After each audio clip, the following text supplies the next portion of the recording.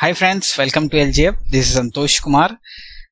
It's been a long time for the people who are waiting for the control system, right? I'm very happy to say that today we are going to start the control system. So before coming to the introduction part, I would like to thank Mr. Sohail. He has given me this wonderful opportunity to meet with you people. Thank you, Sohail bhai. I'll try my best to deliver standard quality material to our students. Let's start now. Friends, this entire video lecture series is strictly based on the GATE syllabus only.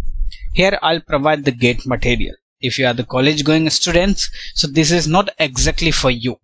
If you are preparing for the GATE, then it's very helpful for you. Then it's exactly for you, right?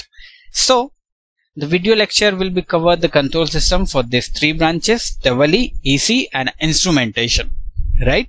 I'll provide you the standard quality material based on coaching classes notes, standard coaching classes notes, as well as some standard books also. Okay. Now, these three questions are very crucial. Okay. The first question is why control system is important?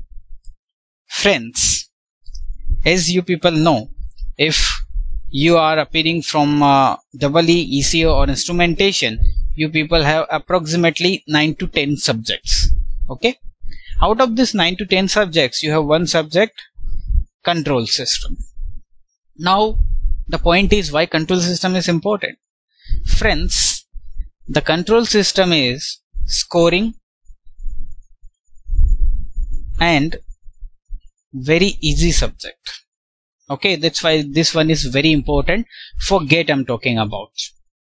Okay, now the second question is what is the weightage of control system in the GATE? Friends, if you'll observe previous year GATE papers for all these three branches from 1992 to 2017, you will find out that nearly 10 to 11 marks, this is the average I'm talking about for all these three branches, nearly 10 to 11 marks we are having from control system only. So if you have 10 to 11 marks, so can I say the subject is scoring subject? Yes. Out of 100, you have 10 to 11 allotted for control system only. Now, why the subject is easy? Friends, out of 10 to 11 marks, it's very easy to get 9 to 10 marks if you have thorough knowledge of the control system. So if you are getting if you are getting 9 to 10 out of 10 to 11, so can I say the subject is easy subject? So if you people are really planning for AIR under 50, you have to be thorough knowledge with control system. Is it okay?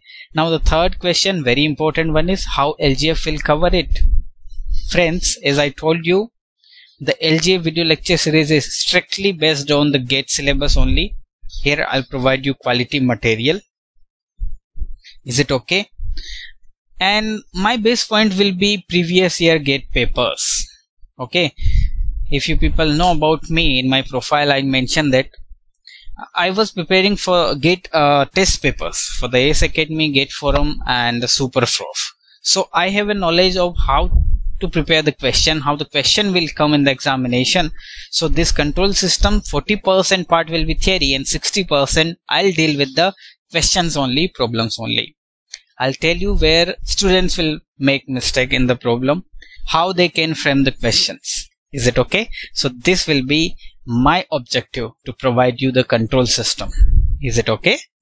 Now if you'll ask about the books, okay, so you can prefer the book Linear Control System by B.S. Manke. This book is very, easy to understand, very standard book and good for the GATE studies. Okay, if you are not satisfied with one book, so you can prefer Control System Engineering by I.J. Nagrath and M. Gopal. Is it okay? Now if you are not satisfied, then you can prefer the third one, that is Control System Engineering by S. Nice. So as I told you that we are strictly based on the GATE syllabus, so the next one will be GATE previous year papers. These are very crucial.